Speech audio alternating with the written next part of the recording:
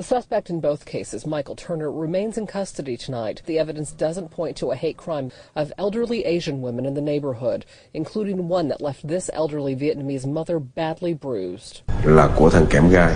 Mày cho tao 3 ngày tìm ra bằng chứng. Nếu không, tao sẽ bắt nó đến trước mặt mày.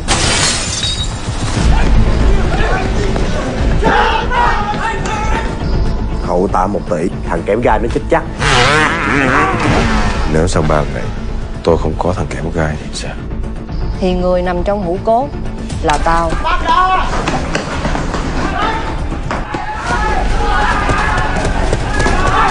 Mày đang giữ cái tao cần. Muốn trao đổi thì tới tìm tao. Tao hứa sẽ cắt ngón tay của mày thật là chậm để mày cảm nhận được. Vì chị, tụi em chết mất xác cũng được nữa. Nhưng mà thằng kẽm gai là thằng nào mà hết lần này tới lần khác chỉ binh vực đó. Đêm nay tôi mà không có kẽm gai. Đi bao nhiêu thì về bao nhiêu.